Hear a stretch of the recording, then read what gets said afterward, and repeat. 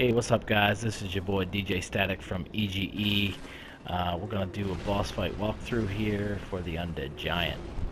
So what you're going to want to do is try and keep your distance a little bit when you first get in there. He likes to hop on you and hit you right away. Once you get away from him a little bit, you'll notice that he has really long arms, and these things can reach really far. So while maintaining your distance, you don't want to get too far away from him. I'm going to try and throw a couple cocktails here if I can, just to get him off his guard. And so yeah, you want to try and keep your distance a little bit, but not too far away, because once you get too far away, he does this leaping attack that really hurts.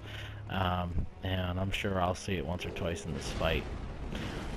So let me see if we can get behind him. That's the key point here, is we want to try and actually get behind him if we can, and then cut him off at the knees, which is not that easy to do because he does a spinning attack, so just be careful of that. I don't actually lock onto him. There's that jumping attack I was talking about.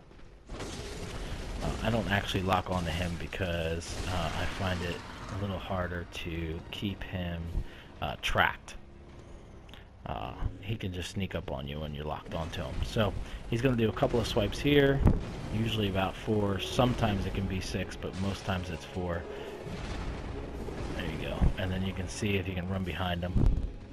And we'll see if we can cut him off, get the back of his knees here. So you'll notice he'll do a couple swipes here, a couple swipes there. You get him with a good hit, he'll go down right now. There you go. So now you want to hit him again, and of course always while he's down, try and get him as many times as you can. I use my my super attacks for that. I just hold R2 for about 3 seconds and then he'll pop it. And I'm using the Hunter's Axe right now, which seems to be working pretty good. I upgraded it I guess about 5 times now, and got a bunch of different things in it. So he's going to pop red right now, which is a perfect time to hit him, but you need to get away, because then he's going to pop and yep, just like that.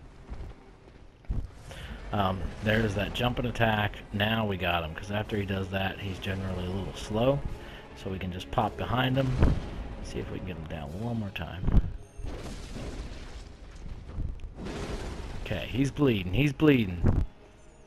we got him where we want him right now.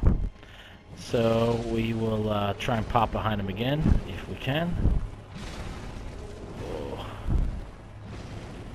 There we go. There we go. Right behind him. Okay. So now if you notice, when I'm hitting him, my meter goes up a little bit. If you got this far in the game, you've probably realized that already. Okay. Away. I'll pop a couple of these bad boys. Alright, now we're going to finish this off. There's the last one, now go. Okay. Okay, now he's down. Now we can win this. One more, and we're done. Cool. And that is how you beat the Undead Giant. Thanks for following and joining us, guys, and please, if you like this video, go ahead and subscribe and let us know. Thanks. Have a great day.